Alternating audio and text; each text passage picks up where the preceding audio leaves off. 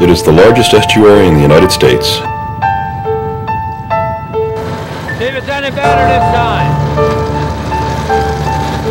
And for many decades, its oyster harvests were the largest in the world.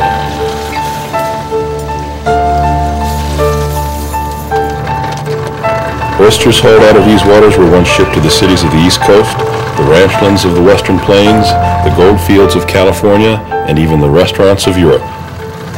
Ain't got no better!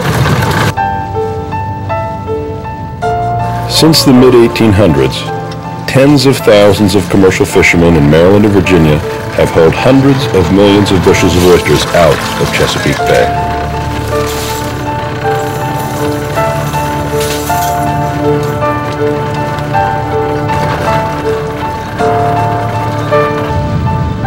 They were fishing on oyster bars that probably once looked like this.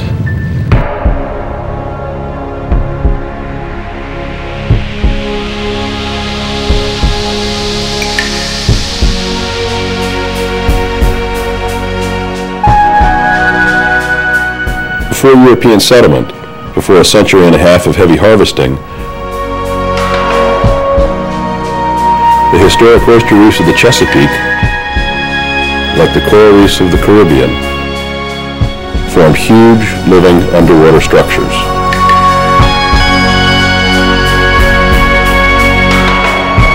Dense clumps of large oysters crammed together over time into vast underwater reefs.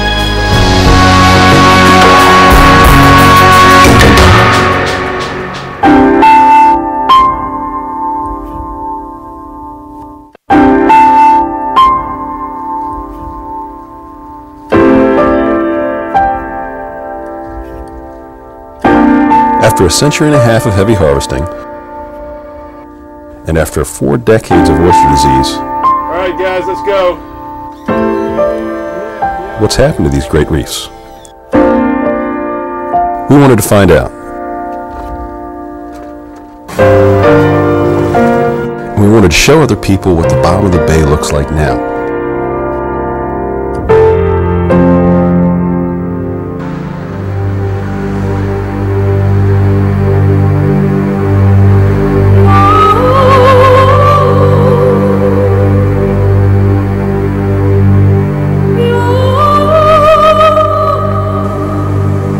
The only people who see the bottom now are scuba divers. And they only get to see it on fairly calm days. We started by sending scuba divers down to observe these historic bars. Punch me in the chin. You're going to go down, look for oysters, figure out where they are, come back up and we'll talk about how to sample them. Okay? All right, go for it.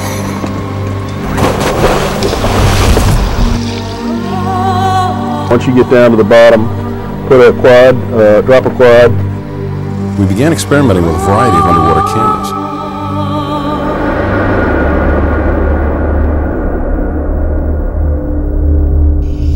Check in with your comm gear, please, over. Roger, over.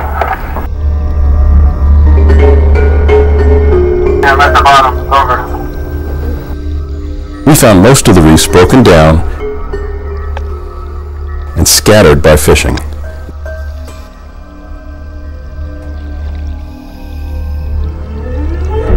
Watermen call this barren bottom.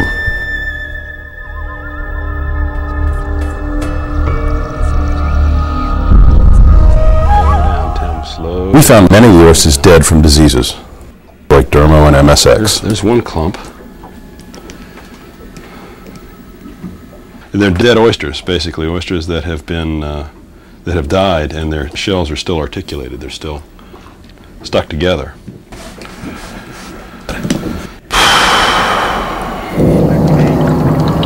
This is what most of Maryland's historic oyster bars look like now. A few worms, some scattered shells. Compared to the rich community that was once here, little is left.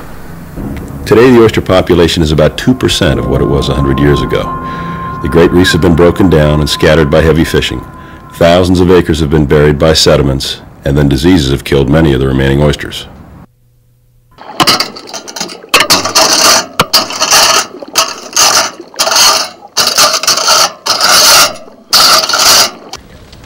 Today, watermen still go dredging and tonging in Chesapeake Bay.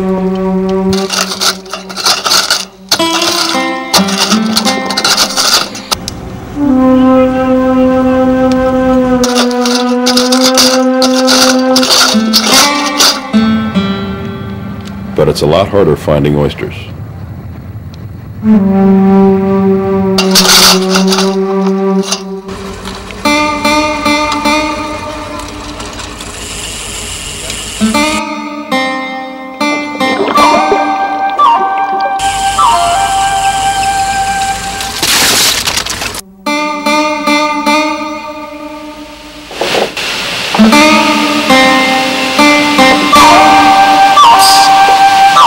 The crisis with the oyster fishery has, I think, driven home the idea that, boy, we need to try something new and innovative. We've been trying to bring hatchery techniques and innovative oyster culture techniques to the Chesapeake Bay. The bay's changed, and what we're trying to do is to use hatcheries to rebuild some oyster reefs. The watermen, the fisheries managers, the scientists, even though we have had some disagreements over how things should be done, we've all realized that we're after the same goal, which is to try to get more oysters back out there.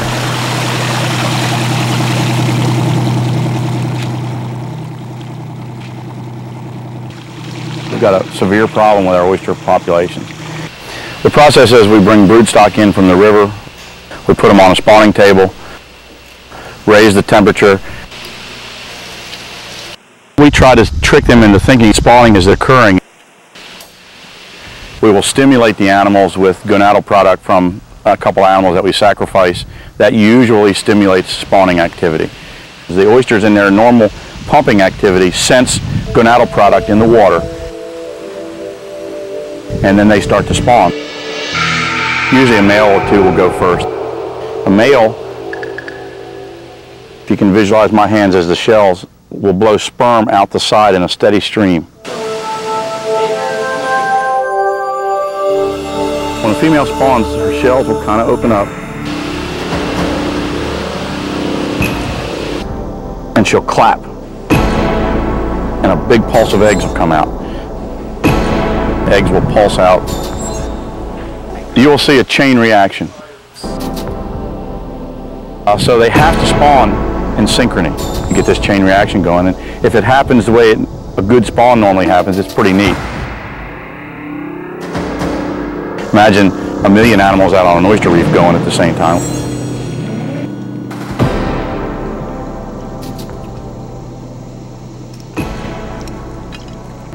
When each of these females, if would produce about 25 million eggs.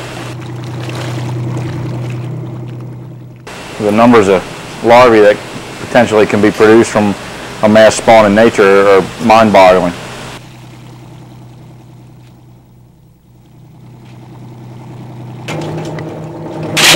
This has an excellent chance of surviving to grow up to be a 3-4 inch oyster. You can see there is at least 250 oyster shells in one of these bags, about 1/3 of a bushel each.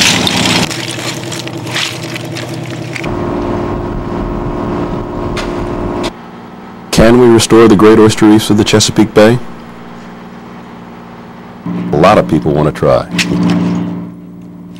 including state agencies, federal agencies, and dozens of citizens groups all around the bay. The big question is, how do we restore these oyster bars?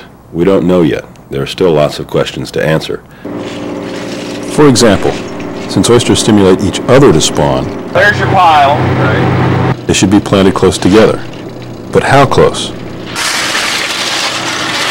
On an oyster reef at the bottom of the bay, what's the critical mass needed to get a chain reaction started? To answer that question, the Department of Natural Resources created two kinds of